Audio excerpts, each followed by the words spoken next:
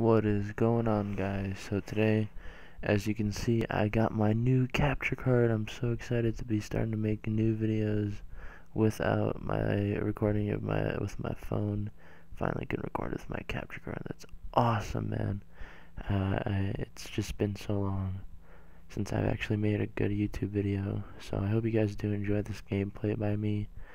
This is a capture card quality test. So I want you guys to rate the quality of this capture card that I just recently got. 1 to 10 in the comment section below.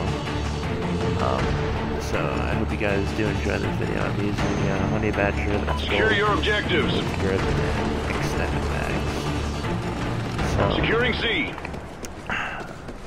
Enemy has A. This will be my first game, or whatever, that I've recorded with an actual capture card. I've always been playing with my phone, so I'm still surprised at how many subscribers I got. That's ridiculous. But for those people that are still sub to me, thanks. I mean, I hope you guys feel that the quality of this capture card is good, because it's the best that I can get with the budget that I have. It costs about like $100. We lost Bravo. So if you guys want to watch the rest of this video, because I made over an 11-minute video, but if you guys want to watch how I play Call of Duty Ghosts, this is securing Alpha. And yeah, I just got into a random session, played, and I just recorded it just randomly, just one game, just to see how good this capture card is. And apparently it's good. I mean, I myself, I would give it like a 7 out of 10. I hope you guys will do the same, because I honestly don't think it's a 8 or 9 or a 10 out of 10. I don't think it has that good of a quality. But I mean, it's not really the best capture card out there, obviously.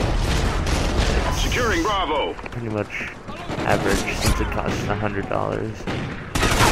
mean, you can record with it. It's pretty good to record with, but it's not the best. It's not like an Elgato.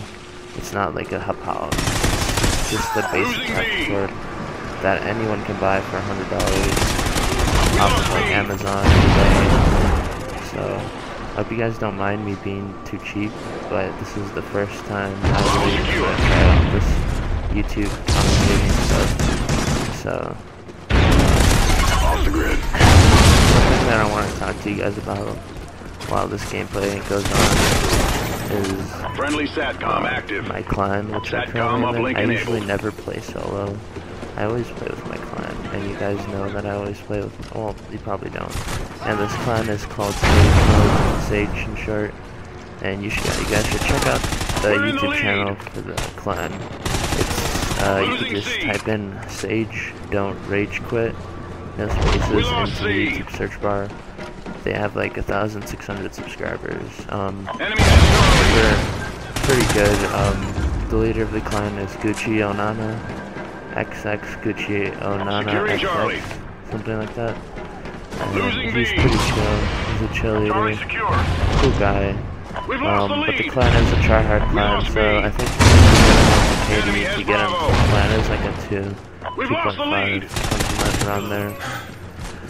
So if you guys do want to try out, there's a tryout video on the clan the YouTube page. You just have to go like comment your gamer tag or something. You have to like add Gucci or whatever his name is. I don't remember his name off the top of my head. Well, I know his name's Gucci Onana, but I don't remember how to spell his whole freaking name. We're in the lead. So, something else that I really want to touch on is, I don't know if you guys have really noticed this in the game, but I feel like snipers are extremely overpowered, and they should be patched the hell out of in this game. I mean, I feel like snipers really need to be patched down, and they shouldn't be a one-shot kill to pretty much everywhere, because even with the suppressor, the sniper is extremely overpowered, and you can't really do anything about it. You can't, even if it's across the map or the kid freaking barrel stuff you pretty much die every single time. The chances of you surviving a sniper bullet are pretty slim, which is pretty ridiculous, since people can just camp in the back of the map with thermal scope. I really feel like that's overpowered, and I also think that the explosives are way overpowered. I mean, even if you rock blast shield, which I feel like you shouldn't have to, but now I'm forced to rock blast shield. Hey, and something else, if there's a kid that's not even playing, friendly ground jammer active. This is AFK, and I'm just getting kills off him. I feel like that's not fair. Hey, if this kid is AFK, check him out of the game. I should be getting 3 kills off of him. We lost Alpha. So if you guys want to try out Sage and you think you have the right what it takes, you should check out Sage Don't Rage Quit on YouTube. Totally chill clan. But you guys should watch out for TC Smack, and then he can be uppity about stuff sometimes. If one of the Sage members watches this, they'll know what I mean. See, like, there's people that I'm playing with are just noobs. Like, what was that guy doing? I was freaking watching the laptop, the computers on the wall. Like, he was just freaking running it against the wall. Like, what's wrong? And then there's just some people that are just so bad at this game. They like and then, wait, something else. There's this like new try-hard thing that just came out, and it's running a riot shield with 2 C4s. And I think that's extremely overpowered because now like back in like MW3, you used to be able to throw your C4, but when you did that, you had to like pull back your riot shield. But now you can throw it like over your riot shield.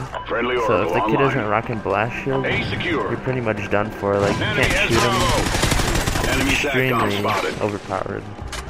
And I mean, I feel like this game has so many things that are overpowered, and you die so quickly. Even in the heavy duty, even in heavy duty, you still can die by snipers extremely easy. It's still pretty much an above the waist kill. It still doesn't matter. Snipers are still overpowered to hell, and they're still never gonna patch them. I really doubt it, because honestly, Infinity Ward never cares about their games. They never, as soon as they make a bunch of money on it, they make, like, they're just rolling in cash. And like GTA, they're just rolling their cash. They don't care that there's DNS mods on GTA 5. They don't care that people have God mode, that they're giving away billions of dollars to people. They don't care about that. And I also apologize for the lag in this game. My internet connection was kind of lagging, so it's kind of stupid. But yeah, they don't care. So as soon as they make these big companies make so much money on these games, like Call of Duty, GTA, all those big Assassin's Creed, or well, Assassin's Creed really isn't a problem, but like the ones that have multiplayer and they have bugs and issues in them, they don't really care. They just roll in the money. And as you can see right there, I just died from the IED. I mean, like, it's ridiculous. Like, they could just put them in anywhere and you just die automatically. We're winning this fight. I feel like it's overpowered. But anyway, like I was saying, they don't care about their games. As soon as the money rolls in, as soon as all that, like, all that cash rolls in, they're not gonna patch anything. They just send us all to hell. They don't patch anything. Like, they tried to patch the snipers, but they did nothing. They didn't like nerf any guns like Black Ops 2 did. They're never gonna. Let's see, there's the lag, but yeah, they're never gonna nerf. They're never gonna nerf any guns. I mean, I really do wish they do nerf the snipers and the shotguns, but they're never gonna. Because honestly, they don't care. They just want money. That's why all these big gaming companies are out there. They just want the money. They don't care if you're not satisfied with the game. If you pay the $60, it's your fault. And I honestly think that's not fair. That they should at least try to do something about the snipers. I mean, honestly, I'm not the only person that thinks that snipers are overpowered. I mean, honestly, people still should be able to snipe in the game, but it shouldn't be that overpowered. And the explosives, the shotguns, like some things are just so overpowered that it's just not possible to even go up against them. just one-hit kills no matter what, like throwing knives. I don't think that if you throw a knife at someone's arm, they're gonna die. I mean, if you hit them in the arm with the knife, I don't think they're gonna die, honestly. Even in real life, I mean, if a knife goes into your arm, you're not gonna die instantly. I don't think that's humanly possible. If a knife goes in your foot, I doubt you're gonna die instantly. But if a knife, of course, goes into your head, of course you're gonna die. That would make sense. But like some things about this game, they should just patch. Anyway, I do hope you guys enjoy this gameplay here. Mission accomplished. A good day's work. Please once again rate the quality of this video 1 to 10 in the comment section below. Hopefully my gameplay wasn't too bad, too rubbish. Alright, peace out guys.